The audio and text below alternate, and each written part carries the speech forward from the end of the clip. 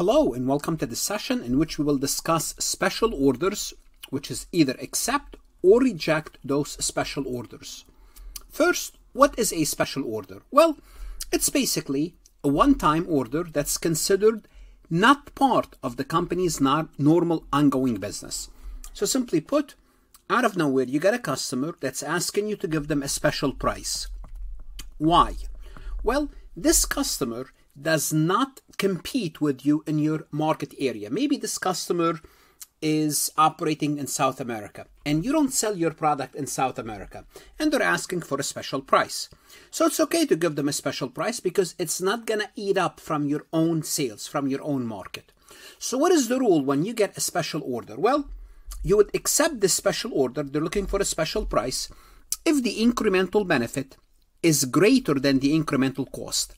Simply put, as long as you can benefit more than the cost you are going to be incurring for this special order, go ahead and accept.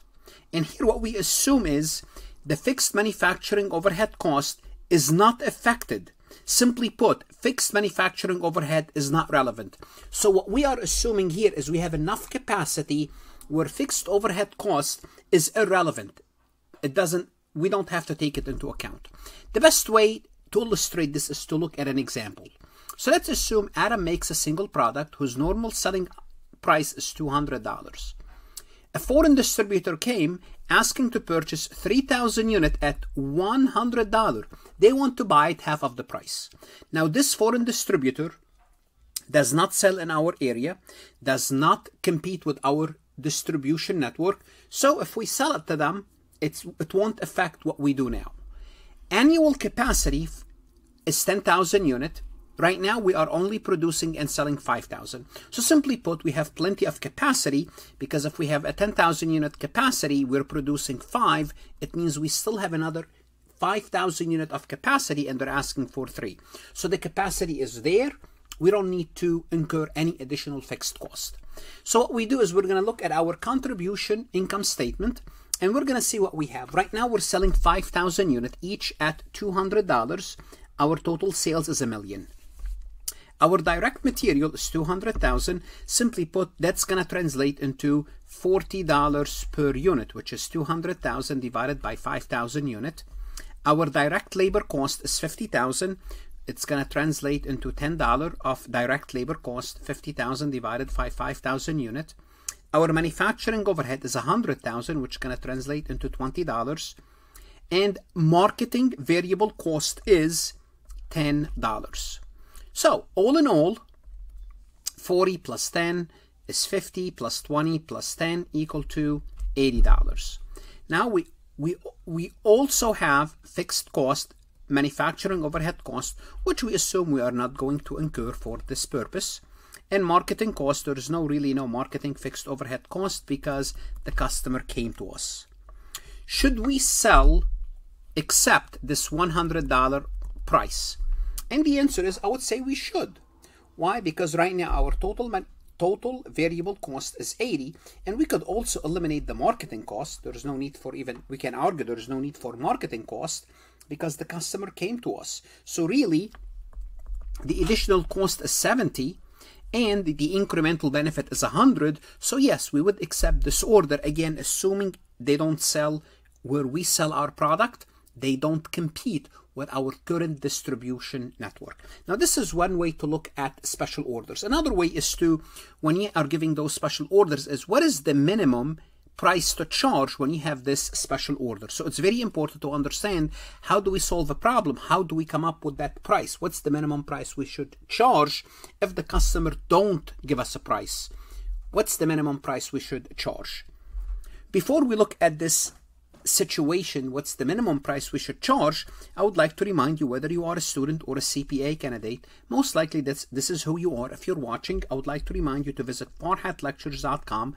It's going to help you with your CPA exam preparation and your accounting courses, and or invest in yourself, invest in your career. My resources are a great complement, great supplement to your education. If you have not connected with me on LinkedIn, please do so. Like this recording, share it with others. If it's helping you, it might help others. Connect with me on Instagram, Facebook, Twitter, and Reddit. So let's assume we are selling those power banks. We are producing them and selling them. And Adam ordinarily sell each power bank for $50. The cost for Adam Company is as follows.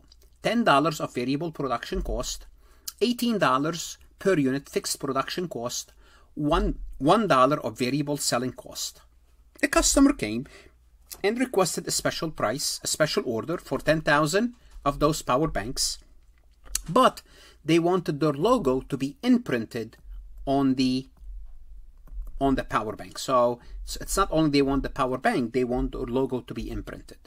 No selling cost is required, obviously, so basically there is no selling cost. The customer came to us, but we have to purchase an imprinting machine because we need to imprint on the case the name of the company. So simply put, what's the minimum price that we should charge this customer? Well, what do we have to take into account? Well, we have to take into account the variable production cost. If they're asking for 10,000 units, it's gonna cost us $10 of variable production cost. That's gonna be $100,000. Also, we have to take into account, we have to recover the $50,000 of the machine that we need to buy.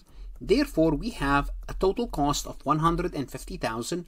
If the customer is willing to buy 10,000 units, the price should be around anything above $15 will give us incremental revenue. So if we can sell them for $16, we make $1 per piece. And this is what we mean by incremental revenue should be greater than incremental cost. What should you now to learn about practice and learn about whether to accept or reject those special orders? Go to farhatlectures.com, work multiple choice, true, false exercises that's going to help you do better. Invest in yourself, invest in your career. Good luck, study hard, and of course, stay safe.